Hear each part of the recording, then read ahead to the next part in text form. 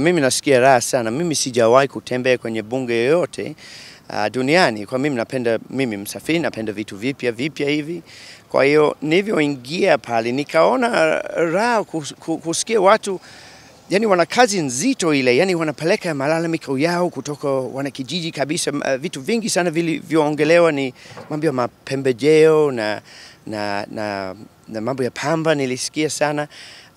Nilipenda hata swali moja, mheshimiwa Taska Mbogo kauliza swali, nilitaka kupiga, nikamuuliza naruhusiwa kupiga kelele na hiyo swali, walisema si hairuhusiwi hiyo, wao wanapiga kelele. Akauliza kuhusu Raia Pache, akasema Raia Pache ikiingizwa mimi nitakuwa mbele kwenye mstari wa kwanza kabisa kuchukua, atakuwa Bongo Zozo.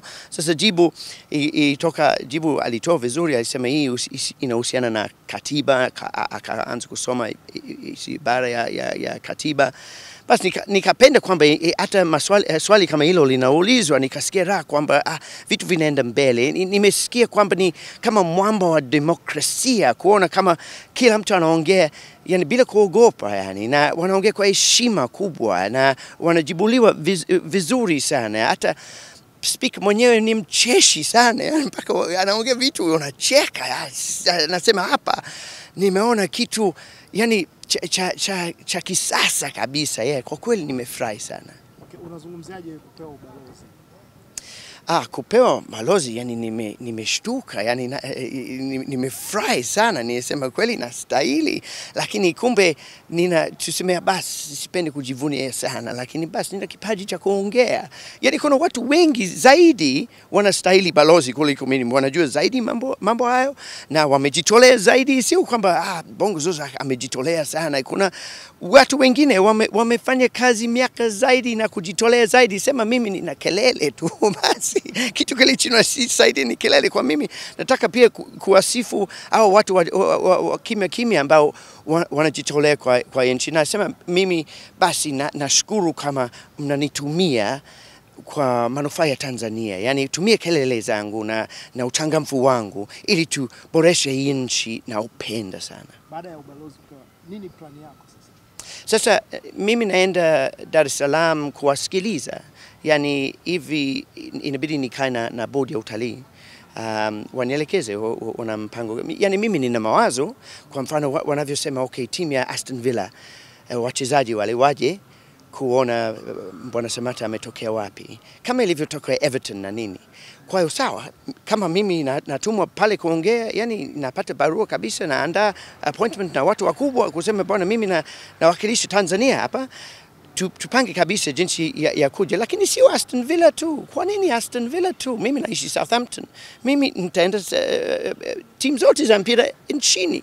Kuna kitu kimoja kuhusu mimi muda wote kazi. Unaona, sichoki, naweza kufanya kazi asubuhi mpaka jioni kila siku, yani kila siku niko kazini, kila siku nina kamera yangu mfukoni hivi kutengeneza clips. Unavyoona clips natoa kila siku, kwa usiogopi kufanya kazi. Kwa mimi nitazunguka sehemu zote kuleta timu nyingi, na sio kwa nini mpira tu.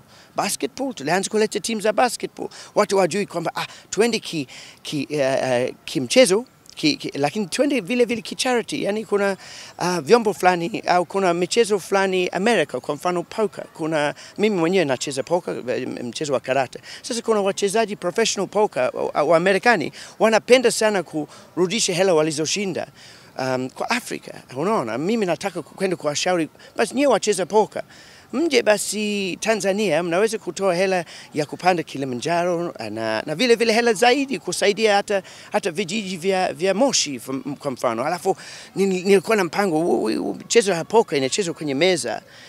Tungetoa meza, tungepeleka juu kabisa Kilimanjaro, juu kabisa watoe yani game moja ya mfano pale juu ya Kilimanjaro. Hata hivyo wakimaliza watenda Dar es Salaam poker inachezwa, Seacliff inachezwa, Le Grand inachezwa, yani watapata riziki sana. Yani watu mpaka waje Tanzania hawajui uzuri wa Tanzania. Wakisha kuja hapa kama wameambukizwa hivi, wanarudi Uingereza, wanarudi Amerikani, wanasema Tanzania ni kuzuri, cha kufanya ni kwa shawishi waje. Wakisha kuja basi unawaacha wale watangaze Tanzania.